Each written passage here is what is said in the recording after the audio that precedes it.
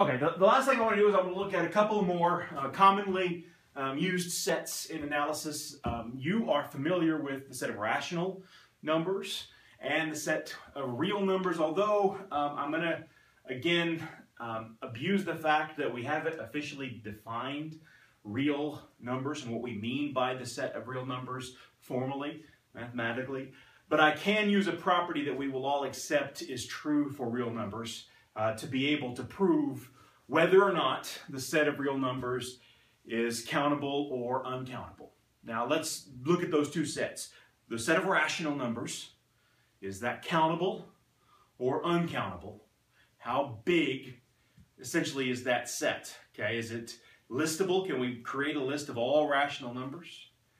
And then the same is true of real numbers. Can I create a list of all real numbers? Can I do it in the way that I've done it before, that is create some kind of surjective mapping or bijection even from the natural numbers onto the reals? Those are the two questions we're going to finish with.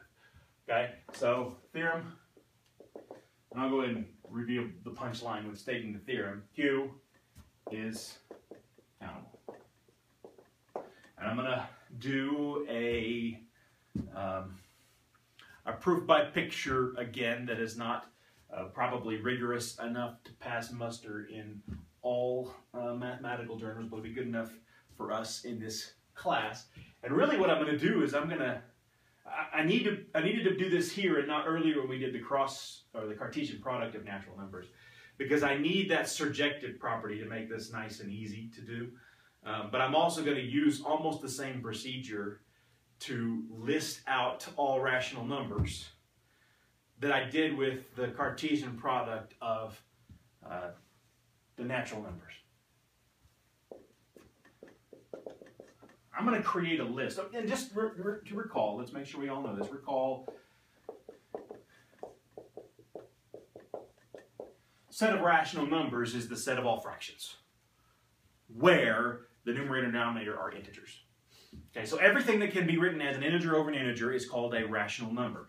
Now realize this is an incredibly dense set of numbers, right? If I were looking at the real number line, notice that if this is 0, this is 1, I know this point right here is 1/2.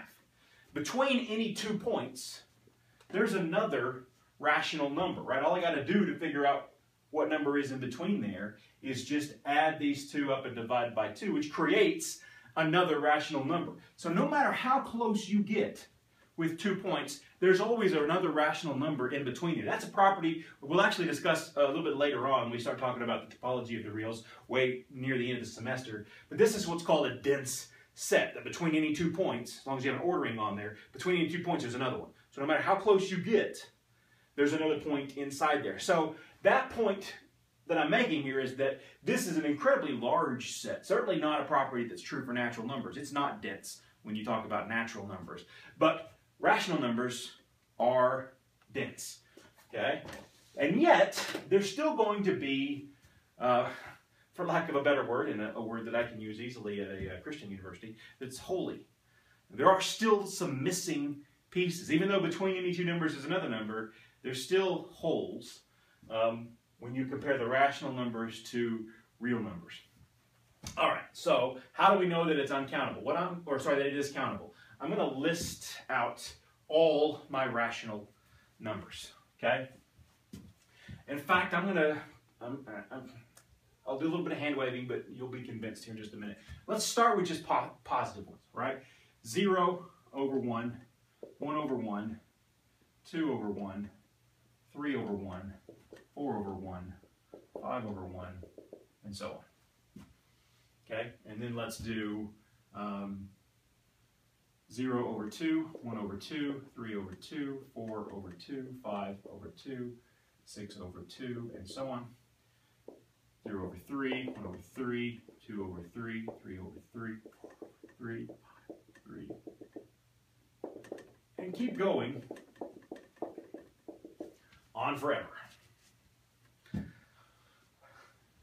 Okay, now I claim that this set of all numbers that I've got on the board, by the way, this is not all rationals yet. right? In fact, this is all the non-negative rationals, right? So this set right here, if you think of it as a set, because it goes on forever this way and on forever this way, is like what I would call Q plus. Set of all numbers. In fact, Q plus would be without this column. Maybe I'll just erase that. We don't need that there. We'll do that set. Now, what is Q plus? It's the set of all rationals where that's strictly greater than 0, right? Set of all x out of the rationals such that x is greater than 0. Right?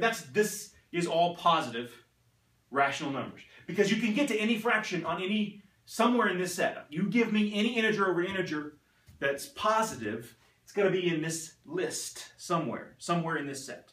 Okay? Now, how do I start enumerating these? How do I start listing them? Well, I'll do the same diagonalization procedure that I did with the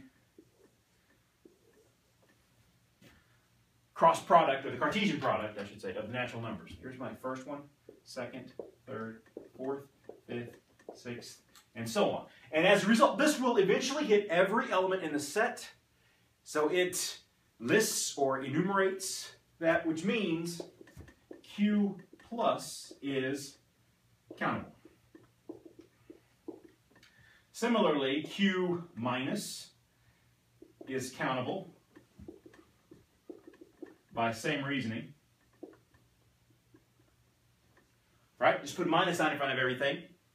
You've got Q minus. And so Q is Q plus union Q minus union that. Countable, countable, countable. Q is countable. But the whole basis of the idea is this diagonalization procedure that hits every element of that set. Okay? So, natural numbers, integers, rational numbers, all denumerable, countable, countably infinite. Okay?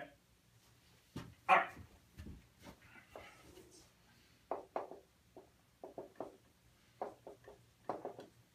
Dun, dun, dun, dun.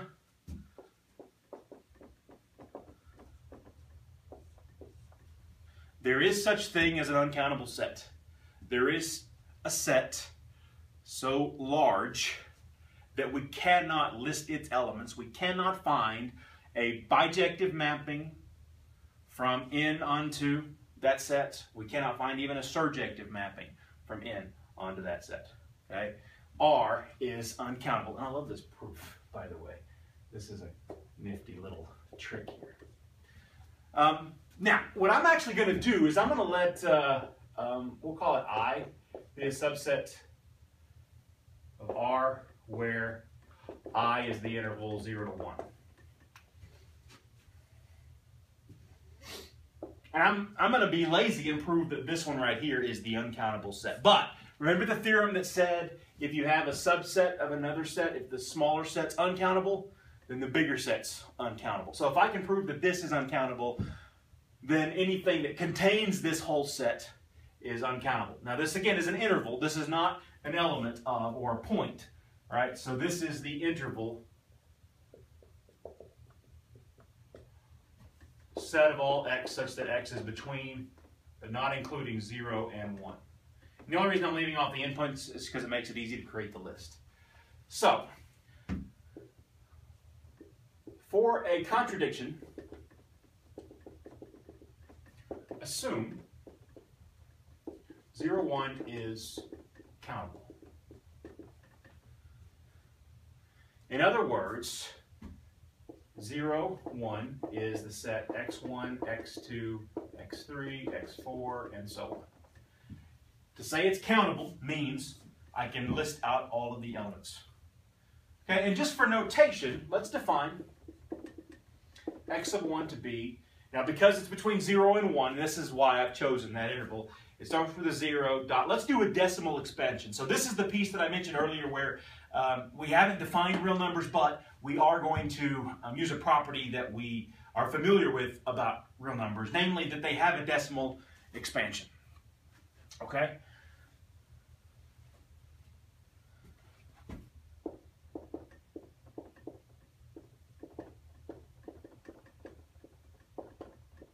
So what I'm writing here is the decimal expansion of that number. Whatever x1 is, we're just assuming that it's something that I can write in this list because it's countable. So I'm going to let the first one be whatever the first or the tenths place of x1 is. That's A11, A12, A13, A14, A15, and so on. Tenths, hundreds, thousands. That's the decimal expansion. Okay.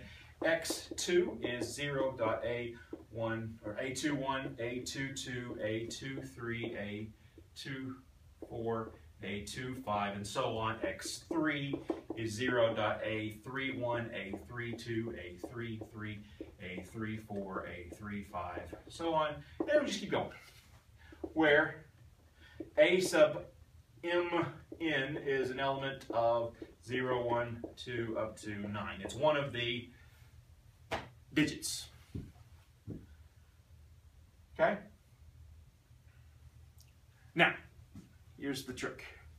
I claim it's impossible to include every real number this way, and that I can find a real number with a decimal expansion that is not in this list. So I've supposed or assumed it's countable, and now I'm going to show that no matter what this list is, there's a decimal number out there that's not in this list. Okay? So let's create that number, which I'll call x, or actually y. Wish to show there exists a y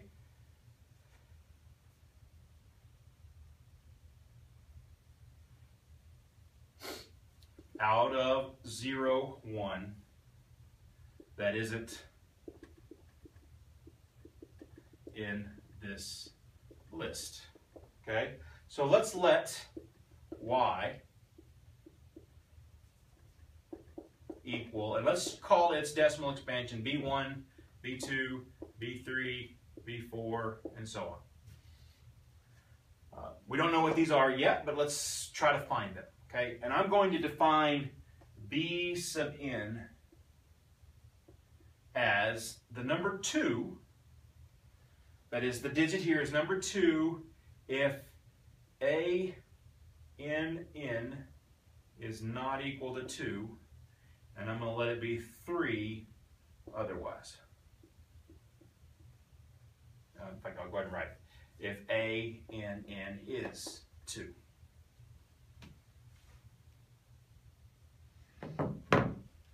Now, ANN, notice, is so on.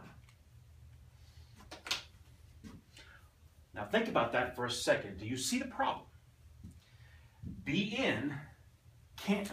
Y can't be x1 because if A11 was 2, then y has a 3 right here. But if A11 was not 2, y has a 2 there. So y differs from x1 at this place. So y is not equal to x1. In fact, y can't be equal to x2 either, because no matter what this is, at the second decimal place, it disagrees with y, right? x2 disagrees or does not match y, because that right there is a 2. If that's a 2, then y has a 3 there. And if that's a 3 or anything other than a 2, y has a 2 there. So it disagrees with that one. So in fact, it's not equal to any of those for every I.